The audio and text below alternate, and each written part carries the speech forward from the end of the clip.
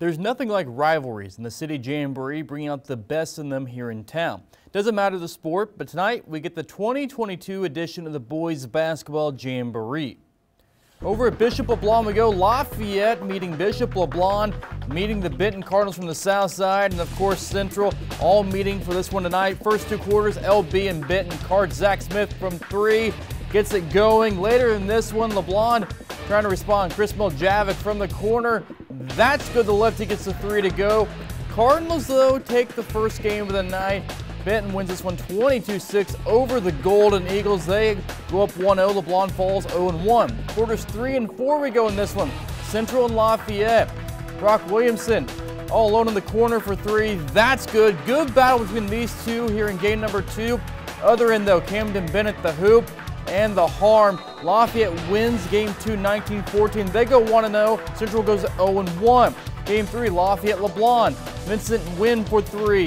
That's good. LeBlond trying to knock off Lafayette, though. Connor Zeit to the hoop. Irish win this one 14-7. They're 2-0. LeBlond 0-2. Game 4, Benton and Central tonight. So Wettloffer in transition.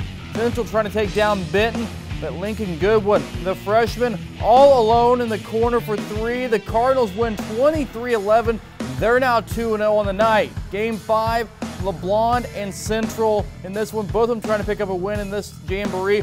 Adam Sider to the hoop and draws the foul, but Central wins this one thanks in part to Amonte Henderson's three. That's good. So we go to the final game of the evening. Battle of two 2-0 squads, Lafayette and Benton. Mikey Thomas in the lane, the floater, that's good.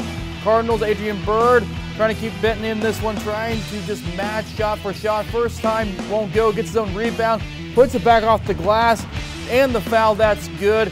But it's the Irish standing tall line, going 3-0 and taking home bragging rights in the City Jamboree. I like that as the night progressed, our intensity got better. I think we came a little bit close together.